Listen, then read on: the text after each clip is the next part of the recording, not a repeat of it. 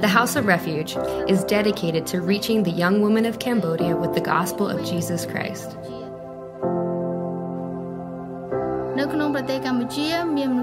Millions live on the outer edges of society, in impoverished villages or inner city slums, and many are pulled into the world of addiction and human trafficking. By providing a safe environment, education, and the Word of God, we help women grow and develop into who God has truly called them to be.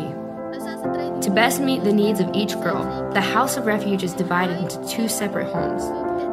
The first provides a 3-month program designed to introduce the gospel to new girls coming from difficult and vulnerable situations.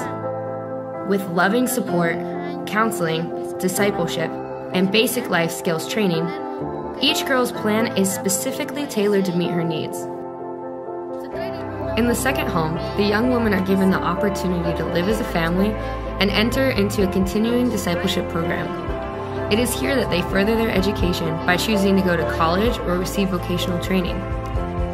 As they grow together in their faith, the girls serve in outreaches, sharing the love of Christ in cities and villages, reaching out to the deaf community, educating children, and witnessing in the prisons and red light districts. It is the goal of the House of Refuge to see chains broken, to see lives renewed in Christ, and to see restored those years that the locusts have eaten.